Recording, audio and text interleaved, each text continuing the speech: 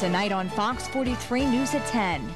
Vandals in Lancaster have been damaging hundreds of vehicles by pouring corrosive acid onto them. This actually has been going on since last April, and I believe we're up to over 260 vehicles. The acid eats through the paint and primer, causing hundreds in damage. It's just pointless. It's just so random, and it's a shame that it's happening in the city. Why the crimes continue to baffle police and frustrate the victims.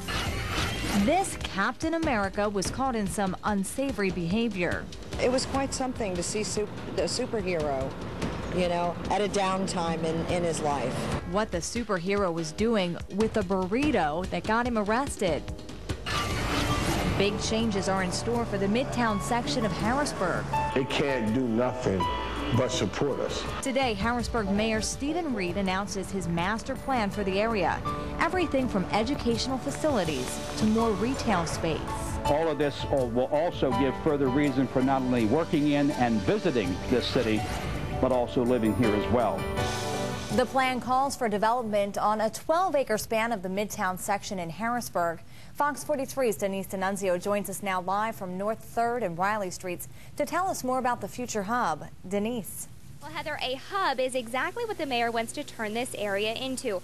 Progress can already be seen all around here. Right behind me is the future site for HAC's Midtown campus, and there is much more on the way.